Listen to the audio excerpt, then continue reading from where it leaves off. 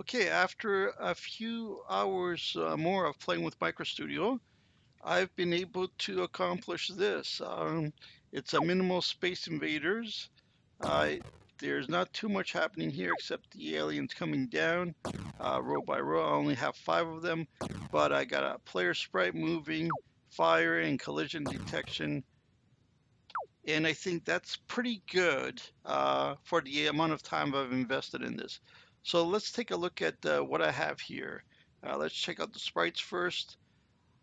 The sprites I ended up using was the bullet, the player, which is the ship, and the enemy, which is the alien here. I did draw another ship, but that was too big, and another enemy, and that was also too big. I never ended up using these.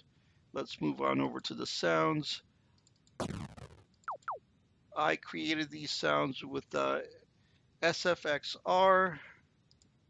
This is a program you could download and create your own dynamic sounds. So there's explosions, laser, pick up coin, hit, jump.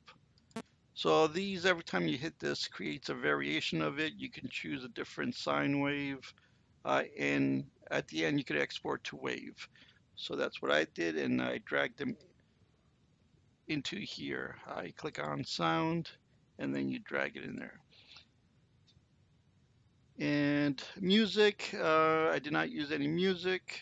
Dock, nothing in dock. Settings, I used the aspect ratio forced 4:3, microscript,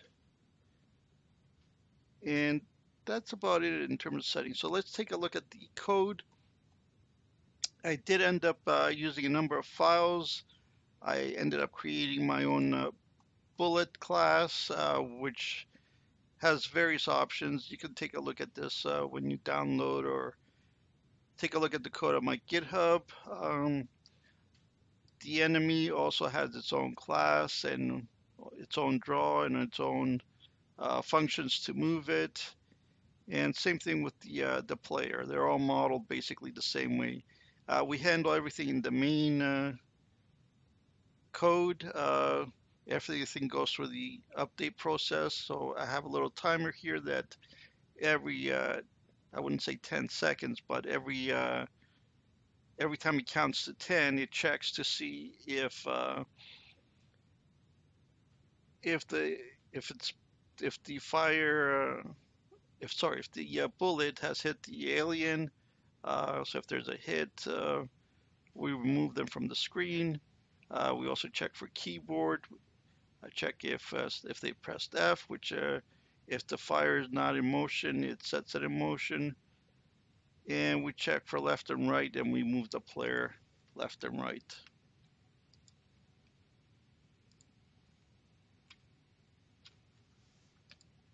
And we have our draw routine. Clear the screen, we draw the aliens, and we draw the bullet if it's in motion, and we constantly draw the player, which is always visible. So you can take a look at the code on your own. I'm just starting this myself, so explaining every little detail is not what I had in mind, but this is just to give you an idea of what you can accomplish in a few hours. So I'm going to end this. I will do a follow-up video with some of the gotchas and what I like and dislike about microStudio as I discover more things. But I thought to give you a fresh impression of using this new tool. So thanks for watching.